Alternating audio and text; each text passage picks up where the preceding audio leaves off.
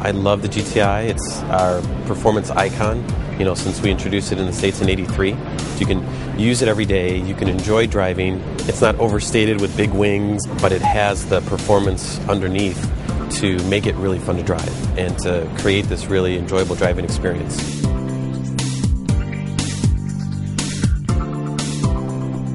GTI has never been a horsepower, the highest horsepower, but it's that refined performance, and it still wins a lot of the comparisons.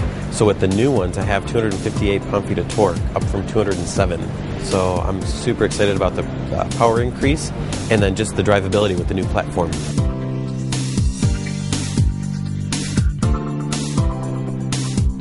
Those are the little details that separate GTI from its competitors and really make it fun to drive.